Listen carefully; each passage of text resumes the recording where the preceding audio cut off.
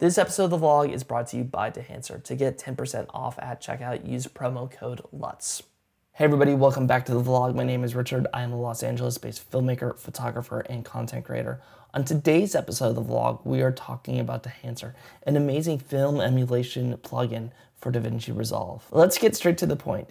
Dehancer feels like cheating. Over the last several years, I've been using Davinci Resolve heavily in both my professional and personal work. I feel like I really know all the different tools that are at my disposal. I'm always looking for new ways to push my work to that next level, and it has become a program that I really enjoy using.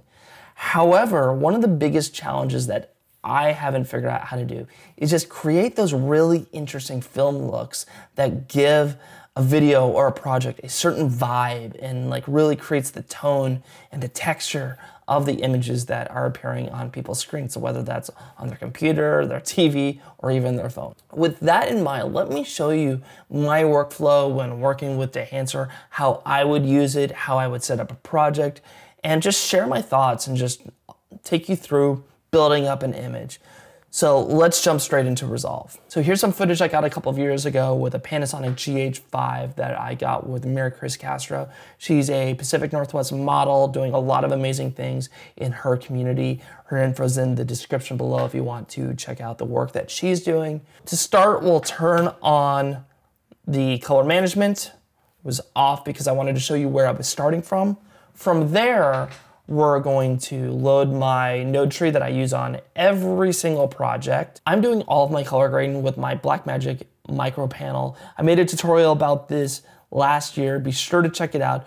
But with that said, if you don't see my cursor moving around, be sure to look down in the lower left-hand corner where the primaries and different tool sets are. You'll see changes happen there, but you may not see my mouse move. To start, let's work on our exposure. We're going to drop it a little bit globally with our offset. The skin was blowing out just a little bit. From there, I want to turn off the offset and then bring down the darker portions in the lift, bring up the gamma, maybe pull down the gain. Then we're going to jump to our contrast, increase the contrast, move the pivot a little bit, maybe a little bit more contrast. And there we go. We got a really good image right out of the gate. It's really strong. I feel it's in a pretty good spot just with exposure and contrast. So we're gonna create a vignette around her, something like that. Maybe bigger, move it down. We're gonna make it softer. We're gonna make it bigger. Something like that. And we're not gonna track it, it's not needed. We're gonna invert it, and then we're gonna go back to our offset, and we're gonna drop the offset to help people focus just on her in the center of the screen. Turn off my window control there. And then as you can see, that's where the grade is. This is where we started, and this is where we're at. But now we're like really wanting to take our work to that next level. We want to like give it a really cool film look. We want to like give it some glow, maybe some halation. That's where Dehancer comes in, and it does a really good job. To get started with Dehancer, we're gonna search for it in our OFX here and type in DEH, which gets us Dehancer. And as you can see, it opens a lot of stuff. There's a lot of stuff in here. To close everything, click Option on a Mac and just hit that little arrow key and it closes everything. Personally, I wish it would load like this. It would make it a lot easier to get started. To get started, we're gonna turn on our clipping indicator, and then we're going to turn off our film grain. We can come back to that later. From there, we're gonna change our color space. I'm using Resolve Color Management, so I wanna use Davinci Wide Gamut Intermediate, but it really depends on what your camera is set up to and how you are configuring your project. From there, we can jump into film stocks and we can start choosing a look. And there's a lot to choose from. There's 63 to be honest, and it is a lot to take in. And it's really hard to understand like where to start. I wish they were a bit more organized. They're organized alphabetically, So you need to know what you're looking for. But I think it'd be great if they could organize it based off of category. That'd make life a lot easier. In this case, we're just gonna see what we have. Maybe not like Fujifilm Insta, that's not gonna work. There's Fujifilm FR100C. No, that's not quite it. Maybe Kodak Supra 100. Oh, we're getting there. Kodak Ultramax. I think the one I want is the Kodak Ektachrome 100. Yeah, I kind of like that. It gives a really warm vibe, which I dig. From there, I'm going to click expand and I'm going to continue to dial in my white and black point. In this case, I need to bring up the whites a little bit just to try and crush the highlights a little bit. They're kind of blowing out a little too much. And I want to bring up the blacks to try and, I don't want them to be as elevated. I want them to be a little darker. And you can see if I crank it too far, my clipping indicator goes nuts. We're not gonna do that, of course. We're gonna go right about there. Jump back to the white point really quickly, tweak it a little bit more. From there, let's jump down to our print. And let's say, since we're working with Kodak, we'll try the Kodak Endura glossy paper. Kind of crushes it while we're demoing things. Let's try Kodak 2383. And I'm liking that, but we have to jump back to expand really quickly and fix our blacks, which won't take too long. Something like there looks pretty good. Let's play with that a little further. And now we need to continue to enhance our images. Personally, I feel like the skin tones are blowing out a little bit. They're a little too clipped for me, a little too high. So to fix that, we're gonna come to our film compression here. We're gonna turn it on by clicking enable, and then we can just continue to tweak things. If I increase the impact, you can see those skin tones are coming down. If I play with the white point, that will also impact them to a degree. Tonal range will also help bring them down. And you can see if I turn that on and off, it just like kind of retains the skin tone. I think I went a little too far. So we want to like pull back on that and maybe something like there. Yeah, I'm liking where that's taking us. From there, I'm gonna close my film compression. We're going to now jump down to color head, and color head is a lot like printer lights or your offset wheel. Just another way to go about things. So I'm gonna enable that, and we need some color contrast. So I'm going to increase the blue, and it's gonna do it globally. You can see it's impacting the majority of the image. It's adding more blue there. Maybe I'll add some green to the image, like so. Maybe some red, give it a little bit more color on those bricks back there. Off, on, off, on. I'm liking it. So those first couple of tabs within Dehancer is where you're gonna set your look. That film developer, film compression, expand, print, and color head. That's where you're really gonna be doing the majority of the work to set in the colors and the exposure. From there, you have a number of different other tools that can help enhance your look, like halation, bloom, overscan. There's other tools there that are pretty cool, and we'll explore that here in a moment. Before we do that, I want to see if I can continue to push this a little further. Maybe turn on the contrast, see what that does.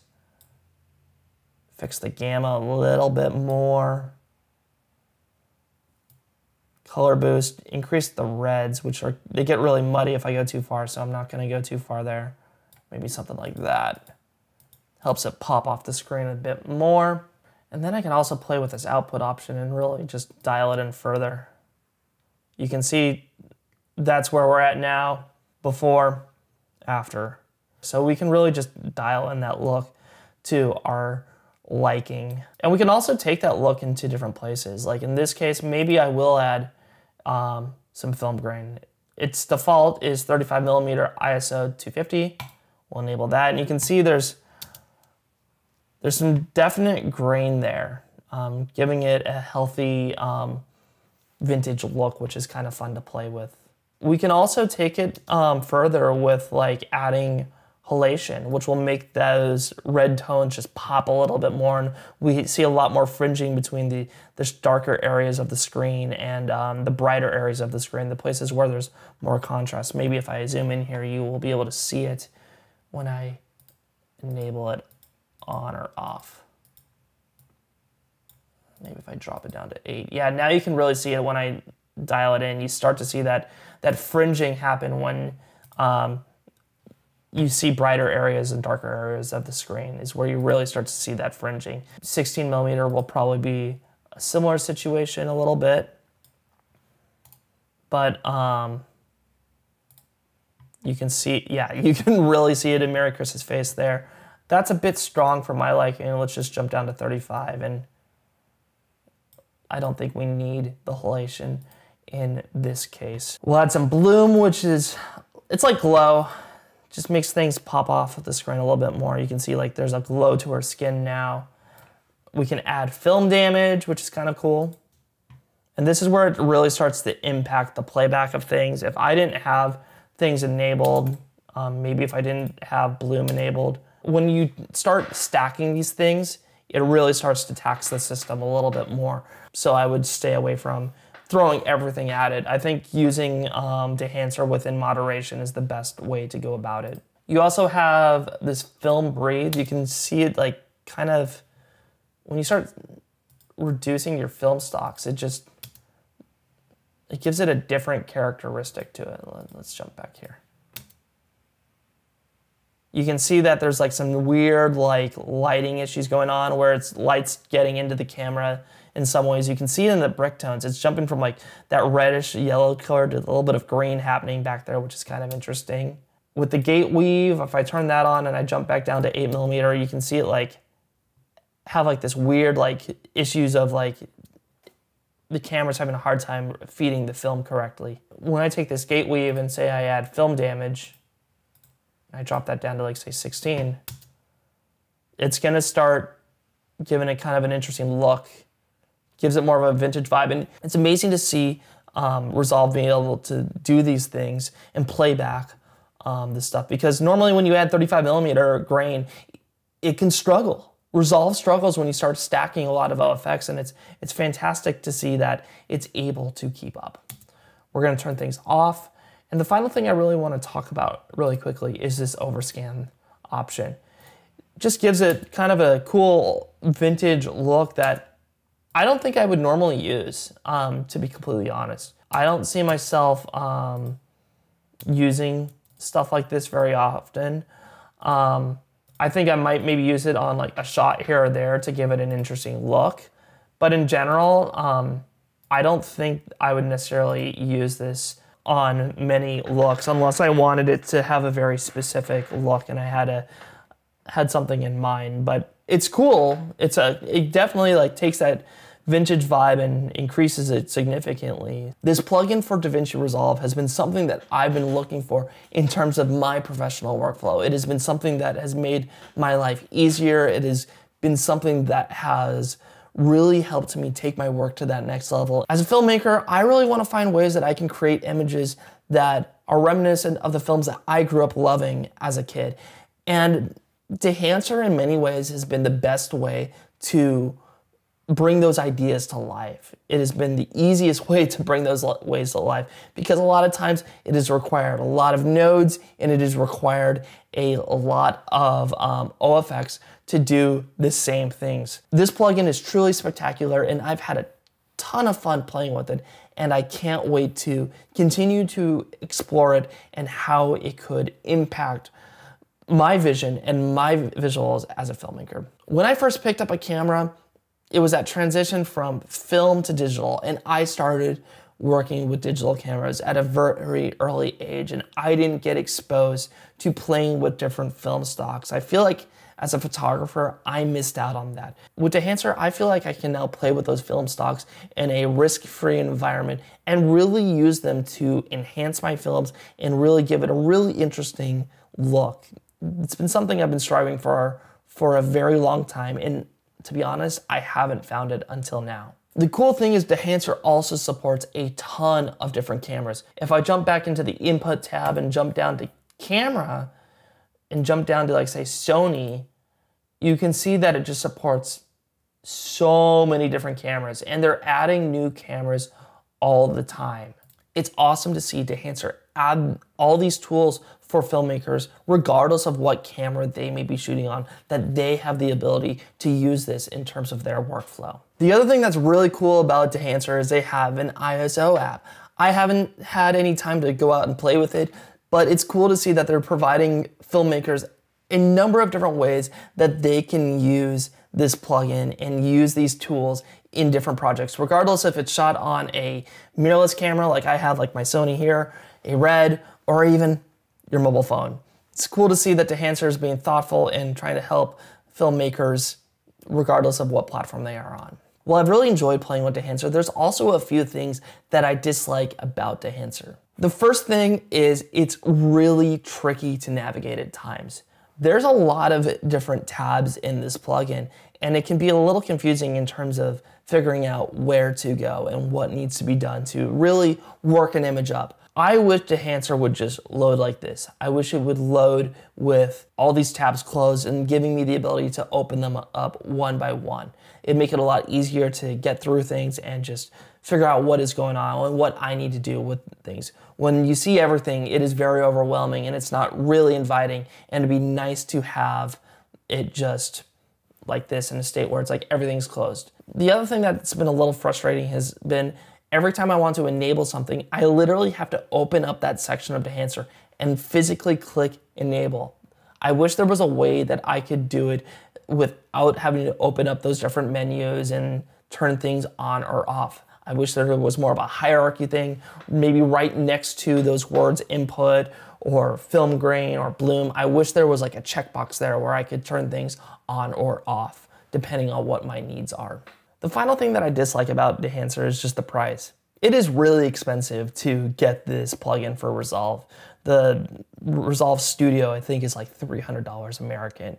To get Dehancer, that would cost me nearly $450 for Dehancer Pro, which is more than Resolve. So it's really hard to justify spending that much money on a film emulation plugin, especially given the recent announcement that Resolve had at NAB 2024, where they announced a new tool for look development as a OFX plugin for Resolve. It's really hard to justify spending that much money on a plugin like Dehancer when alternatives exist and when you can already do many of these things within Resolve itself.